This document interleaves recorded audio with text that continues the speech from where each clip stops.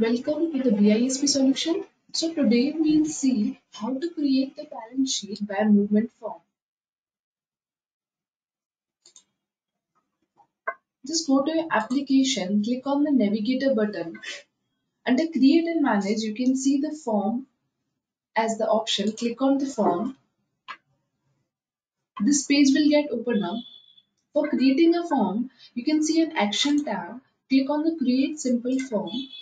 I have already created the form as balance sheet 2_2109. I'll just show you that only.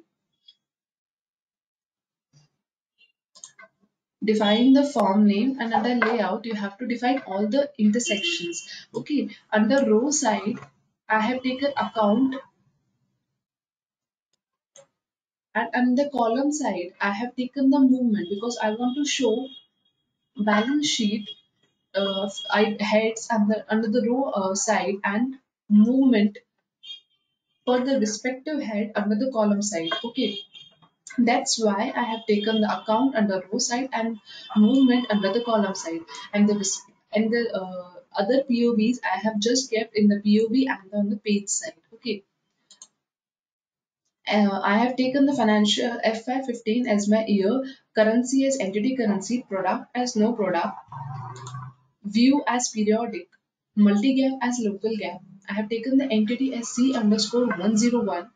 I have taken the data source as data input. I have taken the scenario as forecast, consolidation as entity input, intercompany as no intercompany, and period as gen. Okay, so after defining all the POVs, just click on save and click on preview. You can see here from here the layout of the form. See, these are my balance sheet items like cash, short-term receivables, land. These all come in the total asset side, and short-term debt, long-term debt, and common stock. These all three will come under the total liability and equity.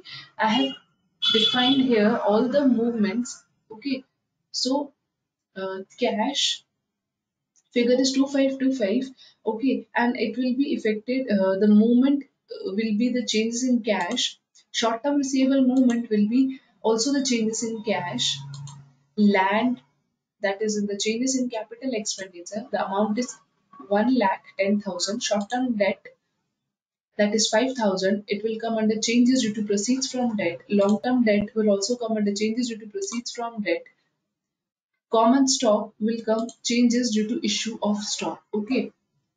So my total of the asset side is 1,20,000, and total liability and equity side is also 1,20,000. This is the way how we create the form, and I'm showing the balance sheet side, and I'm showing the effect of these items by movement dimension. Okay, so this is the way how you create the form and define the respective movement for each respective head.